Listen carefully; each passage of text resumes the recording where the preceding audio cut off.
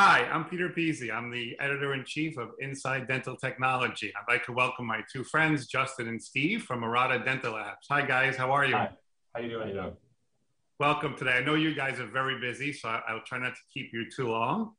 One of the reasons you are so busy is because of the amount of zirconia materials that you're currently processing through your laboratory.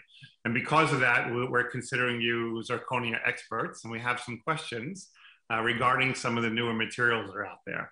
I believe you recently got to utilize some of the Besmile Aconia Zirconia, and I would really like to get some of your feedback on the product and the process and how it felt. So I guess first and most importantly, what was the material, which materials did you have, and did you have a wide variety to play with and test?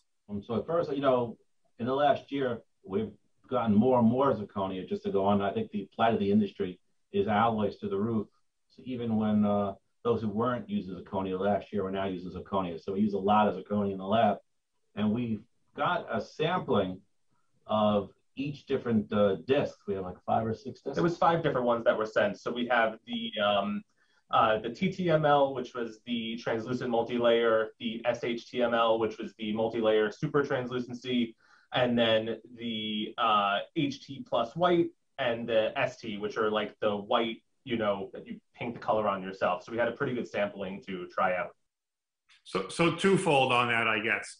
In general, in the lab, what is your go-to materials? And I don't mean brand, I mean pre-colored, multi-layer, white, A1. What's your normal range that you kind of go to? We typically use the pre-shaded, and we don't use the multi-layer all that often, only because of the nature behind it, that with the multi-layer, you have to nest the zirconia, the crown in the right position. And if it's off at all, or if the angle's a little tilted, then the gradation's in the wrong position. That's always tough, especially when you're, trying to get, all the units in and out. So we tend to use pre-shaded, flat color throughout the zirconia, and then use a stain and glaze afterwards to sometimes do the customization to it. And when you played with the Aconia Zirconia, did you obviously tested the pre-shaded as well as the multi-layered? What did you find? Was there any difference in the nesting or the colorization, and how well did it fit through the workflow in the laboratory? The pre-shaded is, right on point with the color. So we had, we checked it against the shade guides, everything matched up nicely. The multi-layer is very similar to some of the other brands. The nice thing about this one is that it's not like a sharp transition line. It actually has a gradation through the whole puck, which makes it a little bit more forgiving. So you're not seeing sometimes those clean lines between the different layers. So, that part came out very nicely with it. I also noticed that, some brands, you end up doing one shade lighter in order to get the right shade. This matches the shade on the label, which I don't like to have to play games. So A1 is A1, B2 is B2. We didn't have to do a shade lighter and then, stain it to make it a nicer shade. So it's very true shaded. So for that usually means that the density is more accurate in density, right? Because color is one thing, but the amount of saturation of that color is challenging.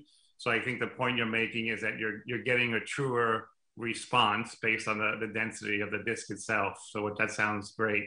And then I also believe, Justin, by what you said, nesting might be slightly easier based on the fact that the gradation of the transition is a little bit easier on the multi-layer. Yeah, exactly. You don't have to be as conscious of being the exact position or knowing, where your incisal third is. You have a little bit more leeway onto it. I mean, you still have to obviously think about it and not have it in the wrong angle, but it's definitely a lot easier than some of the previous generations of the zirconia have been. Great. And any difference in the milling itself? Any milling or sintering pros or cons, or very similar to what you're seeing? It's very similar. I mean, it's, if you're milling zirconia, it's pretty much, if you're doing it properly with what you're using, it'll fit in without any issue. It follows the same milling parameters as the other zirconia we've used. And obviously you load the sintering, cycle in for the specific material. And, what I liked is that for the most part, it's the exact same sintering cycle across the board for the different materials, unless you're doing like those full arches where it's a little bit longer. And obviously if you're doing the fast sinter, that is only for the certain, single units, but for general overnight sintering, it's one program for all the different options, which was kind of nice to have. Great.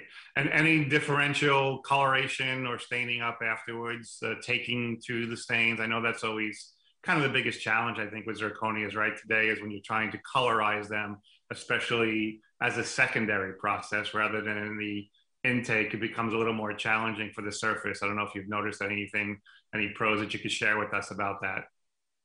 I mean, everything, you know, we use the same workflow we've used for the other zirconia, and they haven't had an issue staining and glazing it. So, you know, it sort of fits into, you know, following everything that we've used previously. We've mostly used the Ivoclar porcelain, so it fit in well with that system, and nothing, you know, jumped out as being, you know, an extra hoop to jump through or anything like that. So great. I mean, I think the positive of that is what you're saying is you were able to bring these into your system and put them through the stream of the lab, just as if you weren't changing a product. Exactly. It works as well or better in some areas or the same in other areas, which is kind of a nice thing that people can feel comfortable with the transition, right? Well, great. Well, listen, I really appreciate you guys spending a few minutes with me, and thank you for organizing your time away from the bench for a few minutes. I appreciate having you here, and I thank you for your input. Thank you very much. Yeah, it's great to be here. Thank you. Hope to see you guys soon. Take care. Thank you. Talk to you later. Bye-bye.